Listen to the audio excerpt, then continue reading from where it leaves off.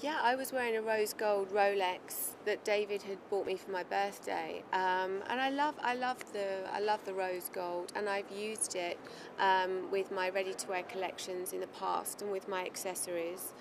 And you know, I just thought this would be great. You know, let's have an element of rose gold in the design as well. You know, it's very subtle, but it's done in a very cool, very chic way. And I think that rose gold again is something that people can very much associate with me, my personal taste, and also my brand. I think that it has a feminine feel to it, but not overly feminine. I think that it also feels quite masculine as well. I wanted to design a car that I want to drive, but also David wants to drive as well. You know, I didn't want to do anything really, really feminine. I wanted it to have a very strong masculine feel about it. When we started this project 18 months ago, you know, we spoke a lot about the attention to detail, and seeming details like what you see on the inside of the car is very important to me and what I do with my fashion as well. And so I wanted to know what I could do, what the limits were, and we used it's called baseball stitching, didn't we, on the inside of the car, that I think really complemented the car, works for Range Rover, and it's also very on brand for me as well. And those details are very, very important, and I appreciate those kind of details, and I think that the customer will as well. I knew that I didn't want to just do a black interior. I knew I didn't just want to do an ivory interior. I wanted something that felt very modern and very cool, but also had a little bit of a classic feel about it as well. And I think the tan is very, very chic. I think it's very unexpected.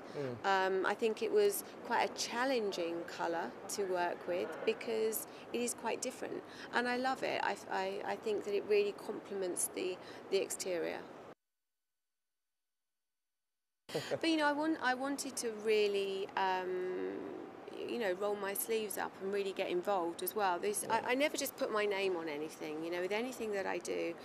And it was great to go to Gaydon and meet some of the people that have worked for Range Rover, you know, actually making the cars for years, and really get to grips and to really understand the brand was very, very important to me. It wasn't just about turn up and, you know, sign off on a few designs and then leave. I was very hands-on, and I loved every minute of it. She was very, said this before, very focused and very diligent, consistently. She didn't, you know, she didn't get fatigued by it.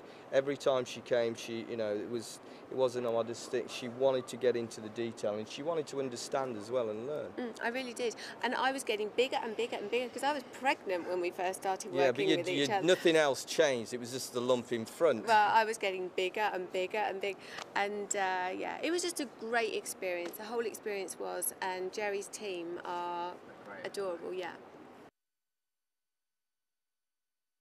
David hasn't seen the car yet. He's seen photographs and he loves what he's seen. But you know, I take my kids to school every day. I mean, you know, I'm sure David will drive it to training. I've got a good route for you. You've got a good route. Yeah, in California. Yeah, I know a good route to test the car. Right. But you'll be. Right. But you need to be seen in this car, don't you? Oh God, so, absolutely. You know. But you know, I'm a real mum. You know, I loved everything I do with my kids. Take them to school, pick them up from school, take them on play dates, that kind of thing.